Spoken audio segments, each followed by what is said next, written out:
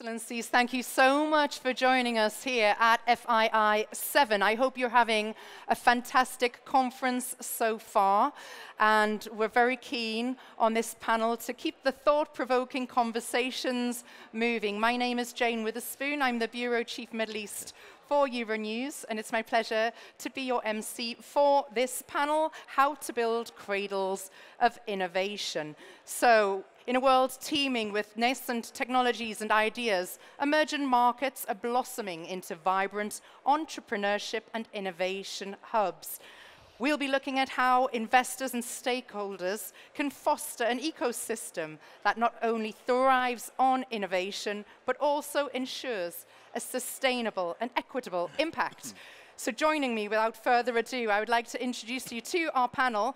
I'll introduce down the line, and then they'll give a few words about what they do, who they are, just to put everything into context. So to my left, we have Oliver Holle, co-founder, CEO, and managing partner for Speedinvest.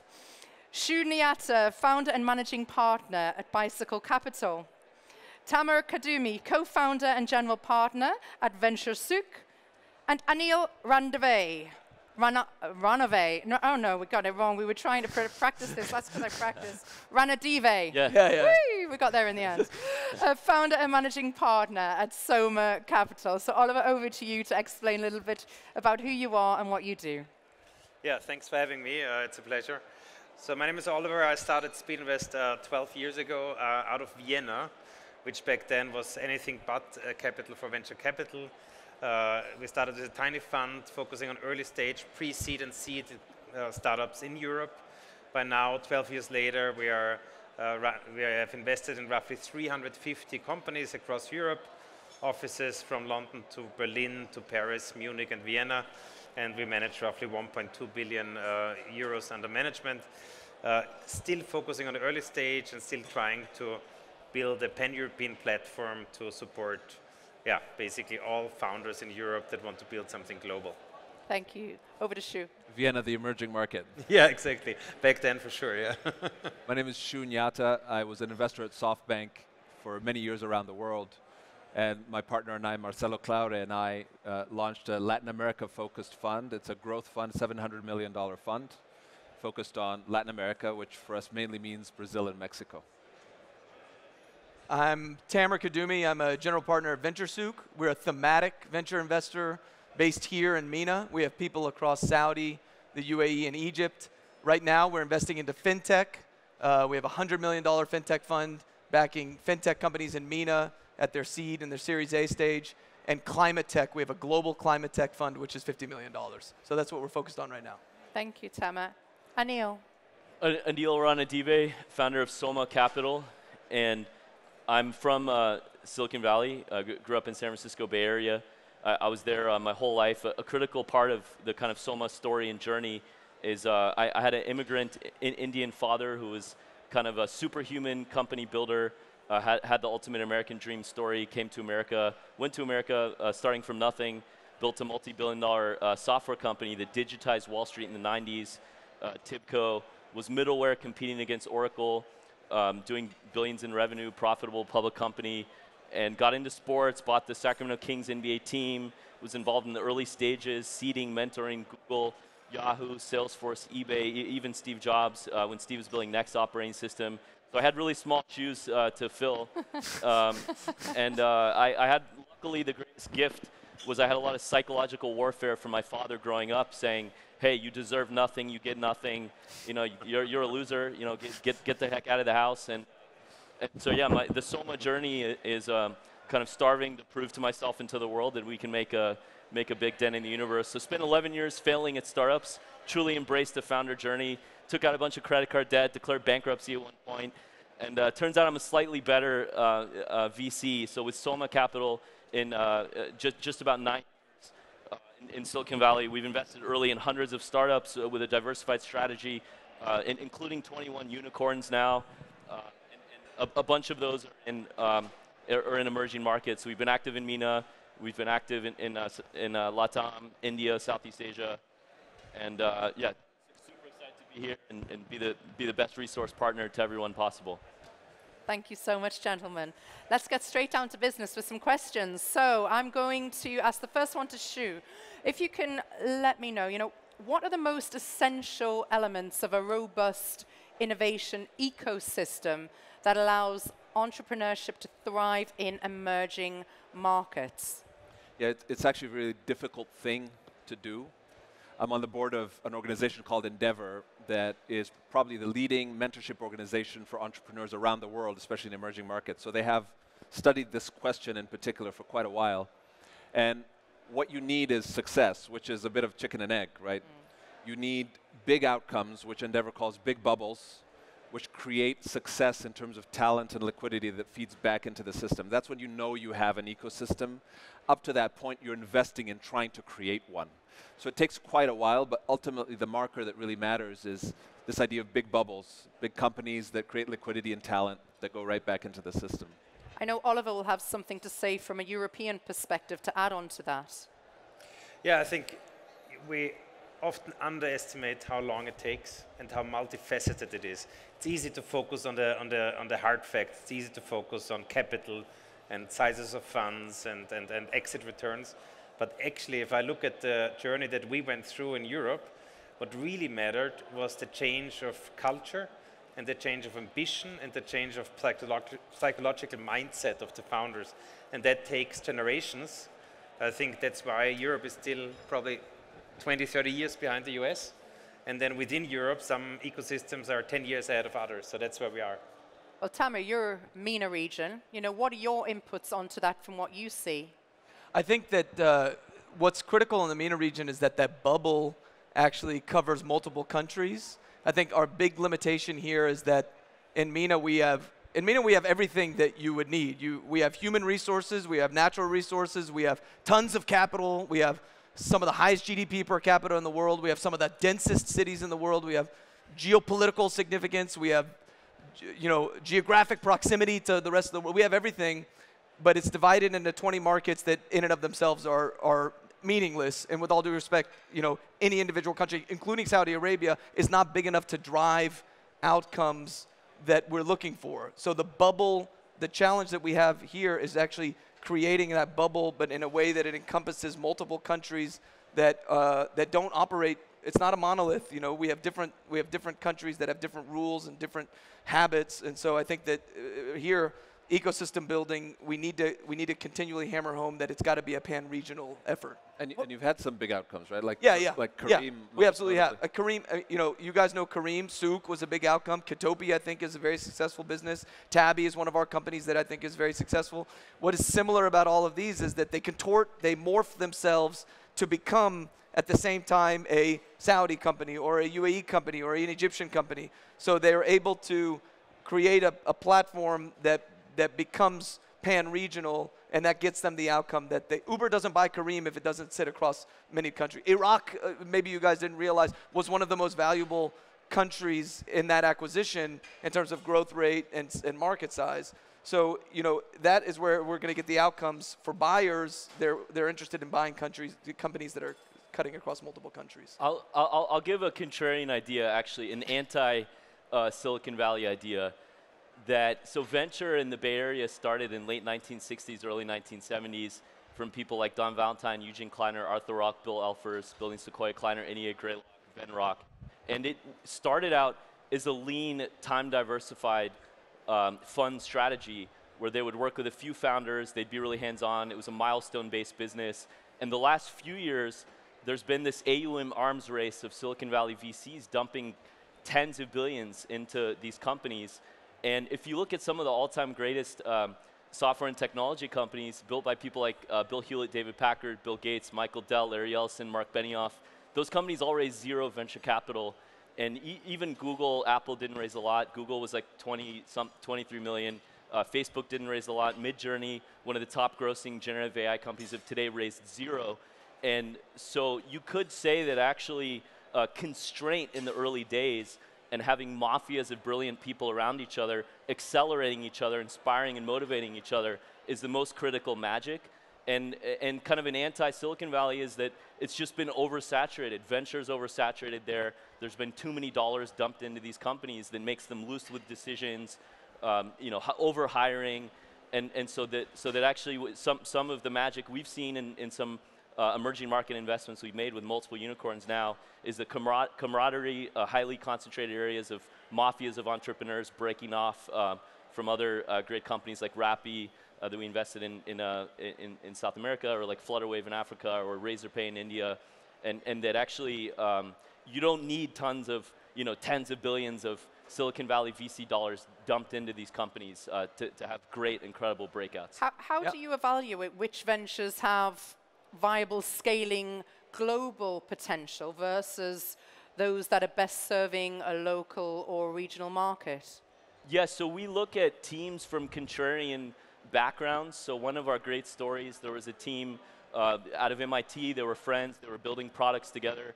And their names were Alex and Shuo. And one was from China. Another was from Israel and Paris and San Francisco. They wanted to build a product for startups like them to onboard remote teammates all over the world. And it seemed like a really small market in the early days, but some of the generational companies seemed silly day one. The market's too saturated. Do we need another search engine? The market doesn't exist. Or it seems like a small feature, which ends up being a wedge for something much bigger.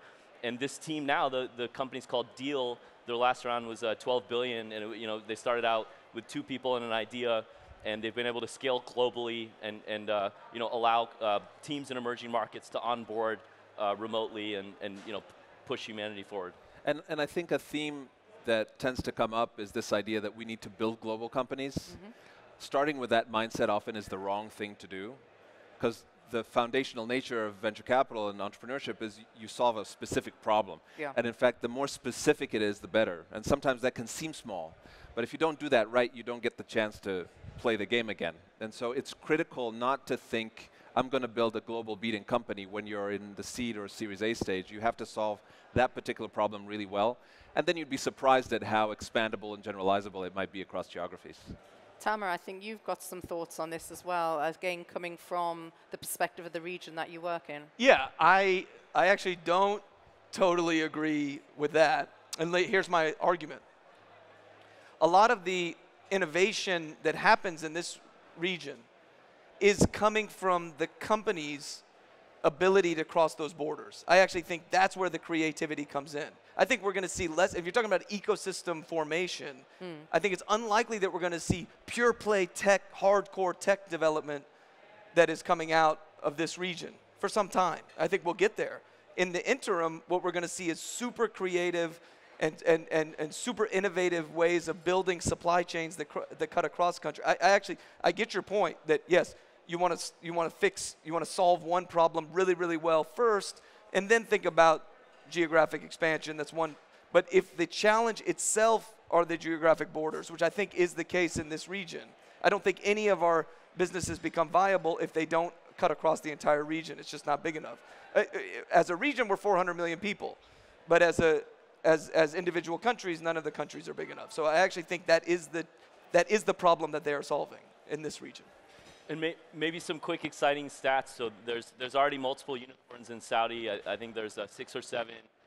And 40% of all MENA investments was in Saudi, so majority has already shifted to here.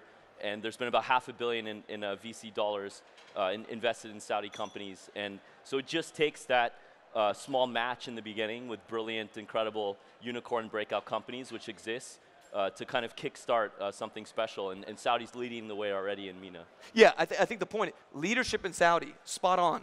It's like, have the companies start here. Have the companies get to critical size, get to critical mass. The challenge is going to be, let the Saudi companies go and move beyond the Saudi market. And the critical point there is intent. Saudis need to believe that it is in their mission to go and grow in Kuwait. It's in their mission to go and grow in Egypt and in Morocco and the UAE, and not get content that, hey, we've built a great business that's in Saudi. Although to that point, it's a challenge all the big markets in emerging markets face. So Nigeria has the same dynamic. Brazil has the same dynamic. Because founders there think, my market is big enough, and this is the most important market in the region. So often the encouragement to those founders is, yes, but because you've built such an incredible company in such a difficult place, you should be able to expand beyond here. But it's not just a a problem here. But Yeah, no. I would argue. I think Oliver has something Yeah, I wanted to argue that I think the interesting element here is that this type of fragmented ecosystems is very similar again to Europe and to the region here. You cannot just rely on one market. We have one company that we invested in. It's called Move. They started out of Nigeria. Actually, a team educated in France started out of Nigeria, then moved to South Africa, moved to India, now headquartered in Dubai, and are now actually conquering the UK. And I think that's the ambition that we all seek for. We need these players that are able to expand extremely fast and not be limited by national boundaries. And you need investors that are able to support this. And I think that's where you can play a lot your cards really wrong if also as investors you try to play a local or regional game. Talking of investors, how can they balance providing startup funding with ensuring investments have equitable impact in communities? Oliver, I'm going to start with you again on this one. Well, I mean, first of all, our job is to make founders successful. I mean, that's the biggest impact that we will have across the board, and that's what makes us happy and satisfied in our job. Fundamentally, if you look at our European landscape and you look at this ESG topic, I would argue if I look at my fund, my recent fund, we invested in roughly 40 companies in the last 12 months. More than half of them you would qualify as ESG relevant. Health, access to finance, climate. These are huge topics and they're huge business opportunities. So you don't have to think about this as a compromise or a trade-off. These are huge business opportunities. They may are not yet here in this region front and center. Here front and center it's fintech, it's marketplaces, but they will come. And the knowledge that is built in Europe will come to this region. So I'm very optimistic about that. What time scale are you looking at then for this to be adopted here? Look at, in Europe it's now. In Europe we are like, the momentum, the money is going into these topics. So I would think it's a few years, not much longer. The nice thing in emerging markets, and we were discussing this earlier, is startups are almost definitionally serving the underserved. Yeah. That is the big market opportunity. And so to talk about community impact and ESG as a separate thing kind of doesn't make sense. It's inherent to what the business is doing. And often in Latin America, that's for sure the case. The governments love it on both sides of the aisle because what you're doing is bringing products and services to people who are underserved. It's not disruption, it's inclusion. That's very much what the startups are about. Yeah, I think that here, if you put it in context of where we are in the region right now, we're in the midst of a transition to a knowledge-based economy. That's what Vision 2030 is. And that's what the roadmap for all of the countries of the GCC is. It's a transition away. And in my recollection, it happened in 2014. It really kicked into overdrive. That was what came shortly after that was the Vision Fund, MASA. But this is part of a plan, a long-standing plan that's gone through multiple permutations to transition from what we were, an industrial carbon-based economy into a knowledge-based economy. And that actually is the ESG, if you will, that is relevant here. And so these companies that are starting, that we're backing, they're all feeding into that. They're all feeding into the strategic agenda or prerogative of the countries that we're in. How do you track it? Like that's inherent in the business. We don't need to contrive some new thing that does that. It's going to happen. What we can do is just track it. Just track it. Just have the companies. Hey, how many female employees do you have? Report that on a quarterly basis. And what is your sort of carbon output? Just record that and share it on a regular basis. I think that just recording is probably most of what we're looking for. When we bring things, I guess, let's bring it to regulation and policymakers playing a fostering. The role they play in fostering innovation. How can they encourage development whilst allowing organic growth? And I think, Oliver, maybe you can talk about this from a European perspective and tell us, what has worked there, what hasn't worked so well. So maybe that's not so well known, but a vast majority of the European venture ecosystem is actually funded by public money, right? It's EIF, it's KfW, it's BPI in France. These are huge investors in funds. And they really spurred the ecosystem in Europe in the last 20 years. What were the mistakes? I mean, first of all, national boundaries. You see a lot of these specific regulations where you force investors to just invest in one country, and again, coming back to the regional topic, that's too small of a thing that doesn't work. Second one is the political timeframes of creating success doesn't align with what venture is about. Venture is long-term. Building an ecosystem takes years, tens of years, and looking for quick marketing wins is not helping here. So that's a big, big mistake, and I hope that this region is not playing it. We all need to be long-term committed to the region that we invest in, and that's key. Tammer, what do you think that we can learn in this region from the stuff that Oliver's just been saying?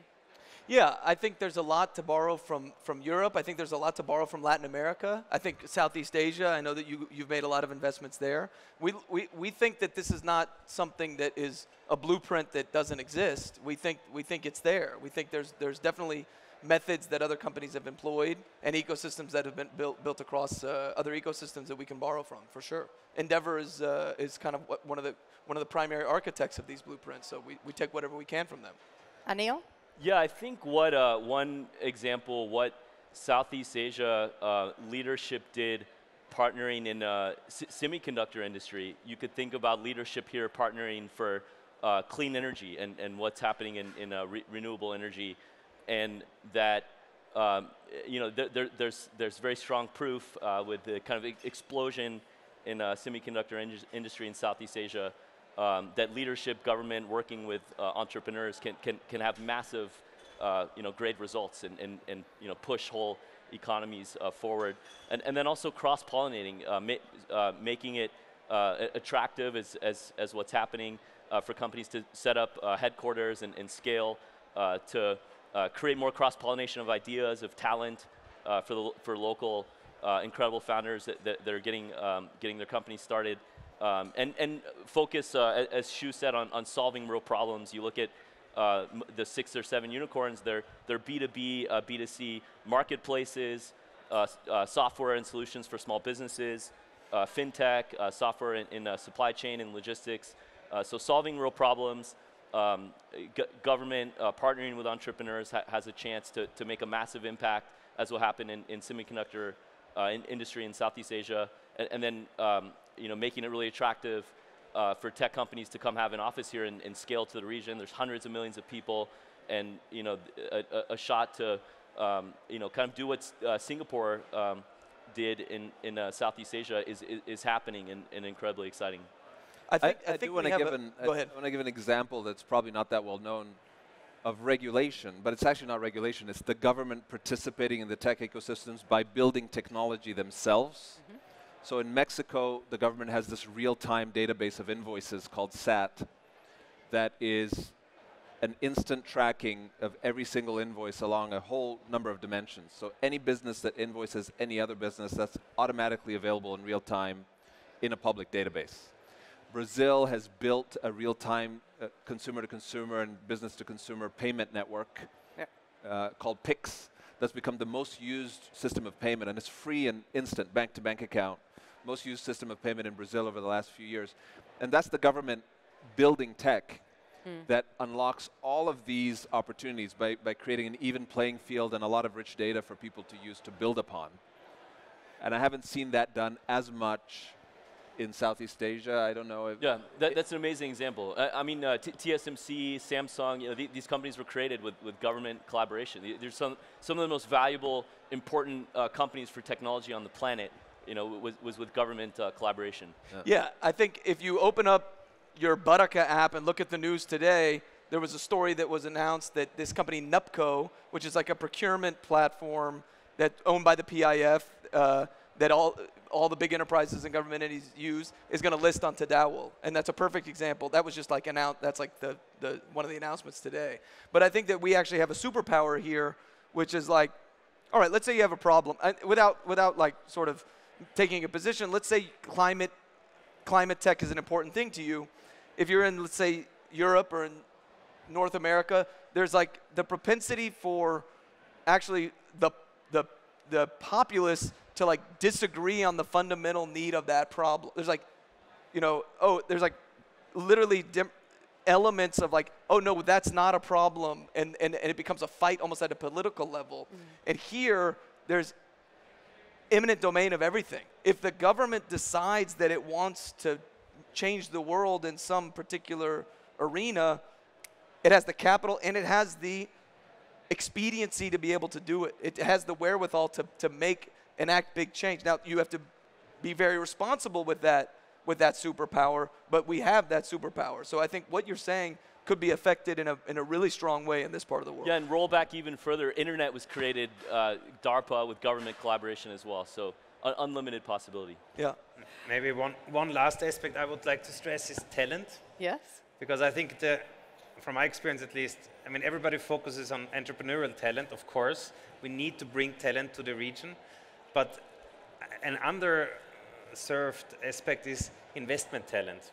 I can say in Europe, many of these smaller ecosystems, they have zero experienced, sophisticated investment talent there that actually is able to build bridges to global investors, to shape these companies into building something big and helping entrepreneurs. And I think that's where also our collaboration here is so important, because we need more people on the ground here that bring maybe 10, 20 years of venture investing to the region. That helped us at least extremely to learn from the best in the US and elsewhere. Well, you've actually done my job for me, because I was going to bring the conversation on there to emerging innovation hubs in the regions where they have talent gaps.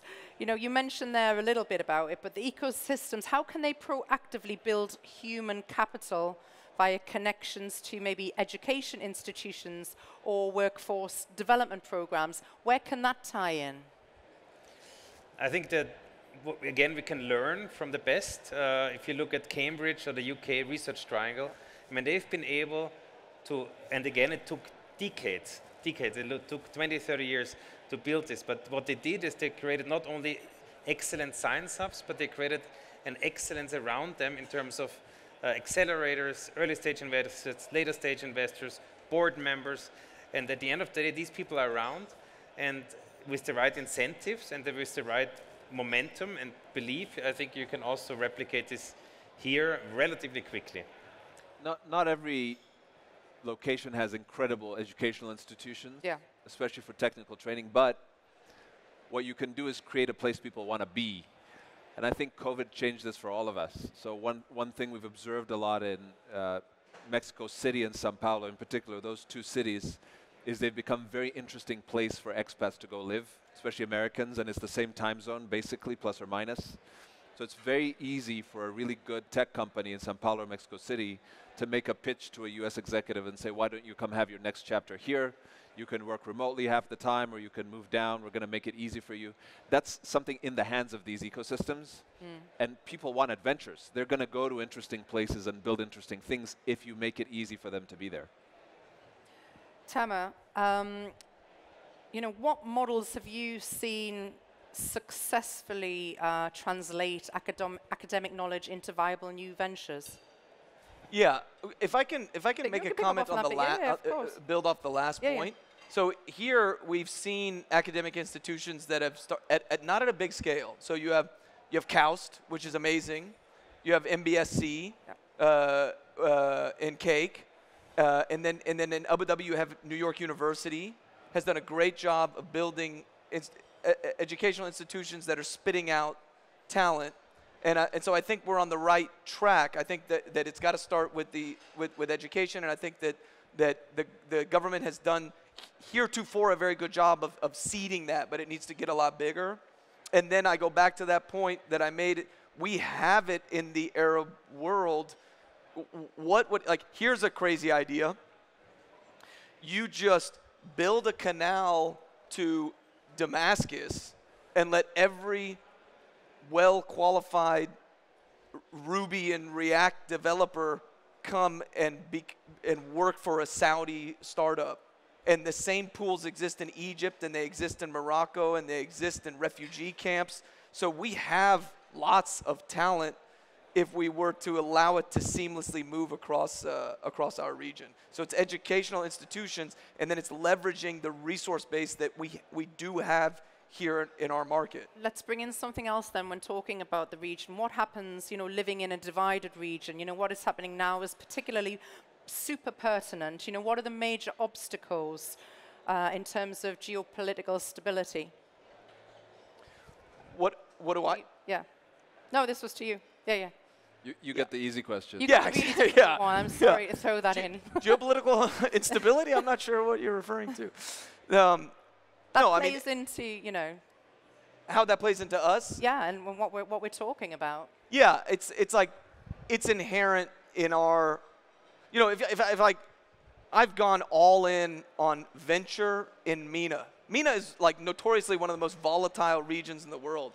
And venture is like arguably the most volatile asset class. If anybody's a wealth manager, actually my partner mine used to be a wealth manager with Citibank, and it's like you look at my pie slices and he'd be like, "You are an absolute idiot. Like why are you putting all of this into literally the most risky combination of things that you could do?" Yeah. But it's like we have conviction. We are believers in what's happening. Yes, there's tons of volatility, but you take what happens and you have to turn it into opportunity and act on that. And I think we're full of opportunity in this part of the world.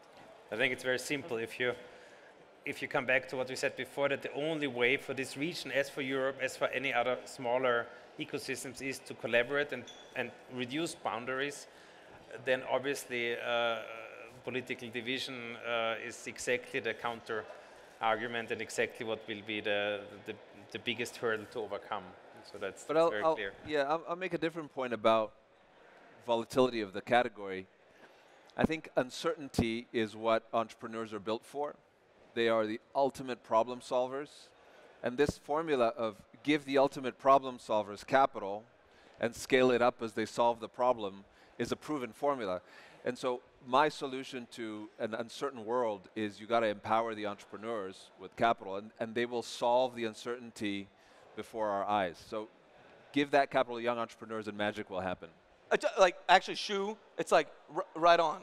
It's like that is what that because there is uncertainty, because there is volatility, that makes our job like gives our job meaning. It is us. It's like it's these tech businesses that are going to fix the issues that we have in this region. It's not like, oh, aren't you deterred because of uncertainty? No. It's because there's uncertainty that we're doing what we. Yes.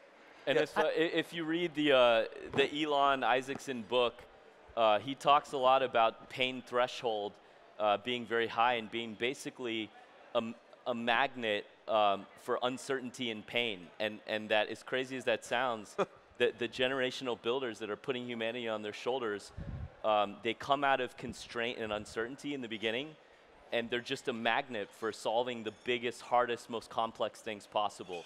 And so it actually, I agree with all you, it's the perfect recipe for unimaginable entrepreneurship. We've got a few minutes left on the clock. I'm going to bring it back to Oliver. What do you see as being the biggest challenge in the next 3 to 5 years? Period. Just fix the world. No. Fix the world. In terms of cradles of innovation. Unleashing exactly that entrepreneurial energy from the very, very early stages of pre-seed all the way to IPO and replicating that model, basically in the emerging markets. That's why also we are here, because we see this as a huge opportunity, but also the biggest challenge. There's so much work to be done, and we don't have the time of Silicon Valley to do it in 50 years. We need to do it in less than 10 years. So that's the challenge. Yeah. Shu. I think it's having faith. So Boston and Silicon Valley started at the same level. And Silicon Valley said, here's capital, go build. And Boston said, well, let's make sure the downside is protected. Let's make sure there's an exit for this business. Let's make sure this and that and the other. And Boston is not even in the discussion anymore when it comes to innovation.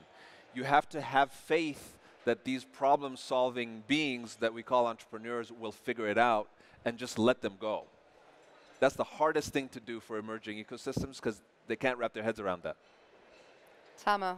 Yeah, I think that we're at a super interesting inflection point between the private sector and the public sector. Like I think we're at a bigger inflection point here, which is like how you seed economic activity to the private sector, which should unleash entrepreneurial spirit that should crash through any sort of glass ceiling that existed because there's sort of incumbent power and economic structures that exist in this region. And so, and again, it's going to be our ecosystem, it's going to be our industry that sort of ushers that transition through. But I think that, like, the way that the public and the private sector come together, interact with each other, this is a fundamental shift, and I think that's kind of like, that's going to represent the biggest challenge for us to sort of navigate that in a way that is seamless. Final thoughts from Silicon Valley, Anil? Yeah, so I'll give another like magnet analogy. Entrepreneurs are magnets for constraint, for pain, for solving huge problems. Also for, they're magnets for other smart people. They want to go to where really talented, smart people are. And you know, at San Francisco, I've worried about some of the crime and certain issues that, you know, that certain smart people won't want to be in you know, some of these areas. And so I'd say what I'd be most focused on is just building community, making it as attractive as possible for smart people to all want to start, you know, aggregating and compiling, and yeah. So I'd say just community building and having as many smart people together as possible. Oliver Holle, Shu Nyatta, Tammer, Qaddumi, and Anil Ranadive. Wouldn't make the same mistake twice. Thank you so much. What a pleasurable panel. Ladies and gentlemen, thank you for being our audience here today.